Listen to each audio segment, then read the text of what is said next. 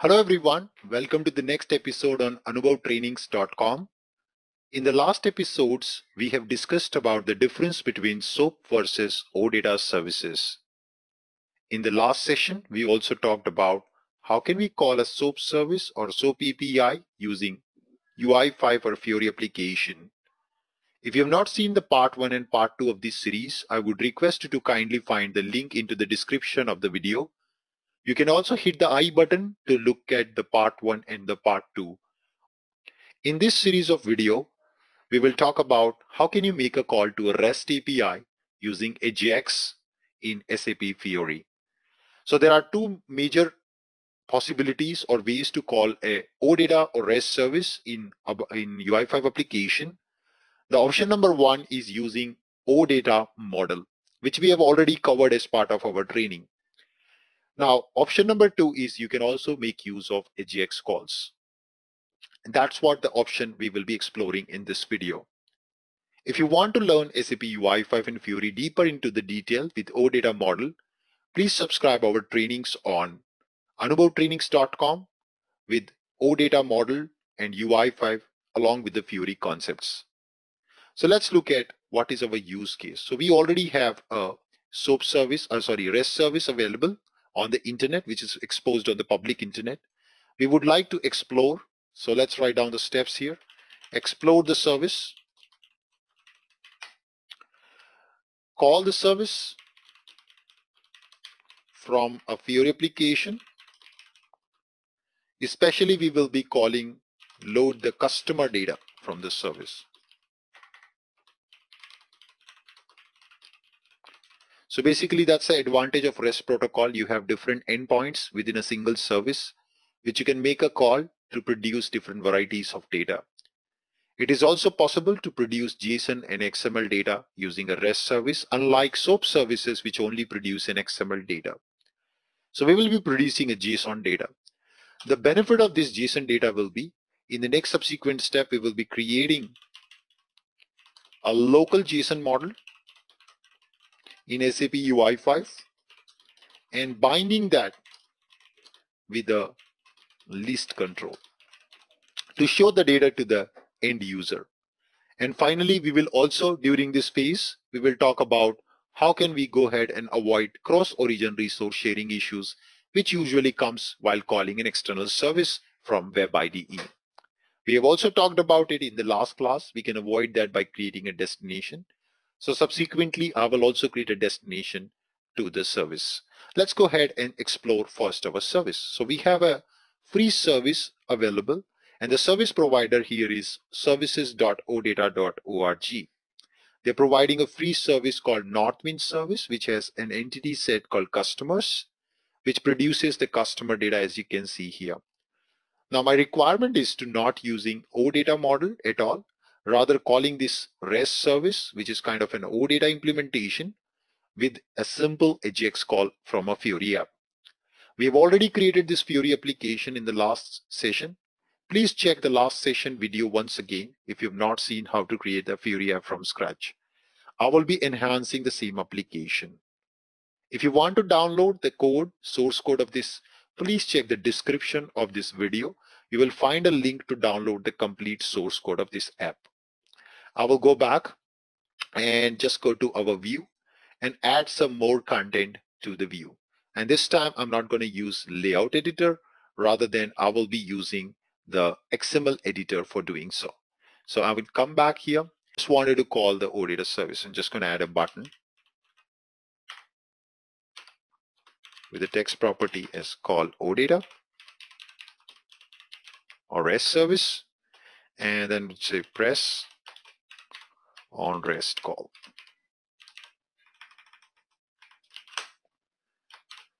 And all I'm going to do is, after this, we will also add here a list control,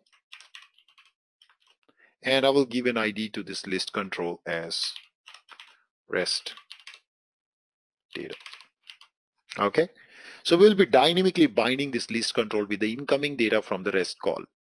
And as you have already seen, the incoming data is a customer data.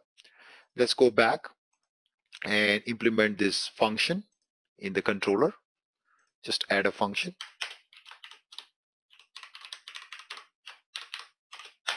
And here we will be making a REST call. Once again, using the same similar piece of code like an AJAX call with two callback functions, success and failure. So let's define these functions, success REST.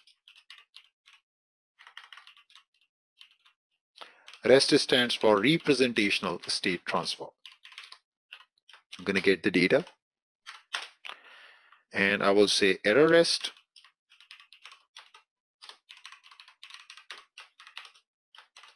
And there's a major difference between the REST and the SOAP service. The response type will be JSON in this case.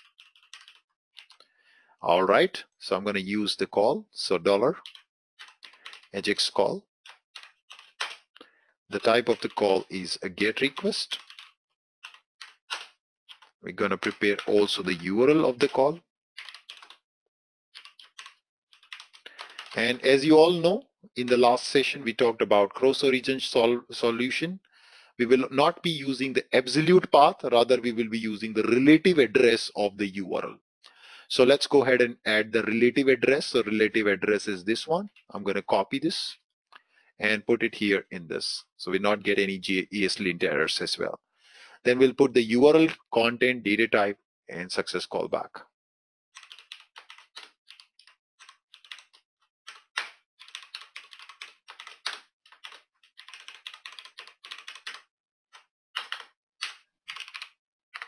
Content type is application JSON.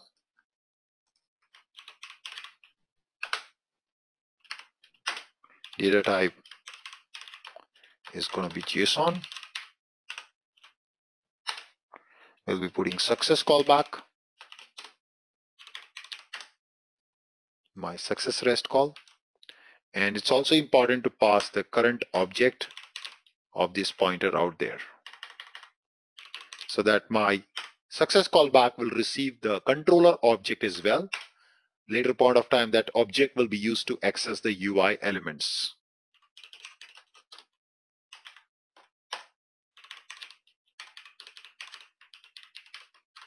Error callback. And the quite important step is now just to make sure that whenever a V3 call is being made, system has to call our destination. And that's something, a bridge which we need to establish between the destination and the controller or our project via the new app JSON. So let's add an entry in the new app JSON. I'm just going to create another entry with V3. If V3 is my starting point, please call my Northwind service. So let's create quickly a Northwind data service endpoint in the destinations folder. I'm just going to make a copy of SOAP itself and paste it again with a different name called Northwind. It has to exactly match with the name. And we're going to edit this quickly in a notepad file. Name is Northwind. System also is Northwind. And we will put here the URL of our services.odata.org. Let's bring it up. Save this destination. I will share the destination code also with you. You guys can put it directly in your local web IDE. Let's go back. All looks good. And it's time that we are ready to debug our success and error in case of an error happens or in case of a success happens. So this is how we can make an OData call via AJAX. Okay, I'm going to save this. Let's come back here, refresh the application. And you can see there is a call REST method, button, which is going to trigger now your REST call. Let's debug the debugger. Click on this. It has made a network call, I guess. Let's go to network. You can see, yes, there was a call made to the customers, and hopefully the response would have come. We can just check in the sources where it has hit the debugger, and yeah, voila, you can see we have got the data here, and all the values are available now in the data response in the JSON format. That's the beauty of OData or a REST protocol as compared to the SOAP services. So last time when we called a SOAP service, we saw all was in XML format, and now here is straight away the data is in JSON format. I don't have to do any extra processing now to parse this data, extract out the data which I need. That's the biggest benefit of a REST service. Okay, and real practical use case of SOAP versus REST. We're going to use this data set and create a JSON model and bind our list control with that. So you can see if I just do this dot get view, it doesn't give me anything, which means this pointer is not yet passed to the current controller instance. So which means I don't have access to this pointer here in this success REST API at this point of time, which we need to also give an access now. So let's come back to our web ID project. I'm just gonna close this. At least data is coming fine, and this is all coming in data.value property. So here all the data results is available. My data is equals to data.value. So here is where your JSON array exists and contains all the data. So what next step we have to do? We need to, step 1, create a new JSON model and set this data to model object. Step number 2, what we need to do once we have received this data, okay, from once we created the local JSON model and it has got the data, we need to just bind our list control with entity sets where array is present.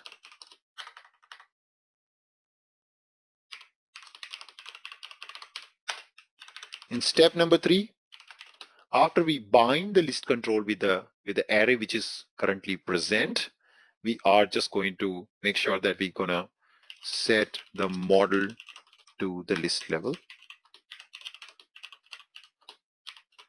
as default model. This is purely the binding concept we have learned as part of our UI5 training. If you have not taken that, please do subscribe our UI5 training to understand the binding concepts in SAP UI5. All right, let's come back step by step, line by line, every single line of code. No copy paste of code, guys. That's a true way of learning. But there was a challenge I just showed you in the debugging. We were not getting the object of current controller in form of this over here. And that is probably because of this call. So here we have to do something so that we can get the object of this pointer. The only way to do that is use.bind of this. This is the way, hopefully, we should now get the object of this pointer to the success callback function. We can just cross-check that. Just wanted to make sure every time before I proceed further with the code, I must have at any point of time, I must have an object of controller available in this pointer here in the success callback. Let's come back and refresh so that we can actually obtain the list object from this pointer get view object. So let's try. Made a call. Yes, it hits the success callback function, and let me now check the scope for this pointer. And yes, it contains now the controller object. Last time it was containing the REST protocol itself, but now it's containing the controller object. You can see the view object, which means now I can do get view and I can obtain the object of my list control. And what's the name? It's, I think, REST list. I'm not sure what was the ID we gave. Just cross check that on the main view, and you can see that it's REST data is the name of the list control. Yes, we get that. Yeah, awesome. This is our list control object. We would need this to do the binding. And now let me just close this and move ahead to the programming into my web IDE for the desired code. So let's come back to the controller and let's do the coding. So var o model new SAP JSON model,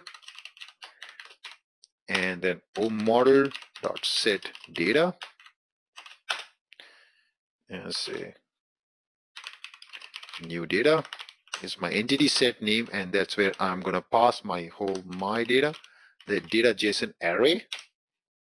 We're going to pass that, and then we are going to set this model data back to the UI So let's get our list control object. That's our list control object. We already checked it. And then I say bind items.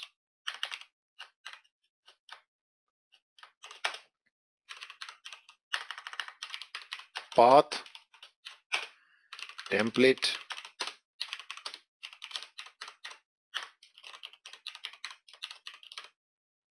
list item,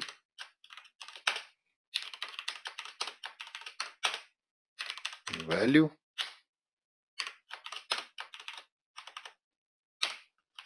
and that's all. We need to also set the model to the list control. That's a very important step. As a default model. This step comes here. Awesome. Let's declare this in scaffolding now out there. So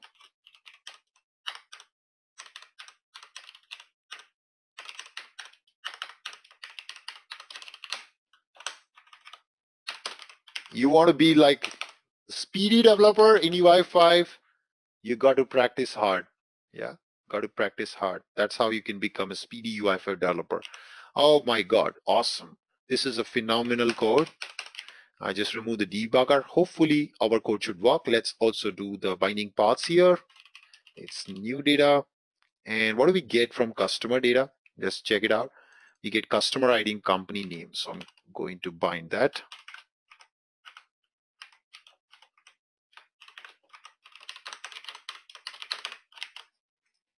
All right, let's go back to the UI. And it's time to close the debugger and reload the whole UI. Right now at this point, we will get an empty list. There is no data in the list. Let's make a call to the REST and just rest, relax. Voila, there you go. You can see all the customer data is now popping up from that REST API to my list control straight away on my Fiori application. Awesome, guys. So that's how you make a SOAP call. You can see also a SOAP call should work fine. Both of them are parallelly working fine. You can see it's just calculating the total. This is a SOAP call responding as an XML data, and this is a REST call, which is REST service, kind of an OData service, which is responding as a JSON data, which we are mapping to our code. Yeah. So please download this source code, also this presentation which I've showed you, to find out the difference from the link given into the description of this video. With that, Anubhav signing out. Please do subscribe this channel and hit the bell icon if you think my videos are helping you. Do let me know your comments in the comment box below. With that, Anubhav signing out. Thank you so much and see you in the next video.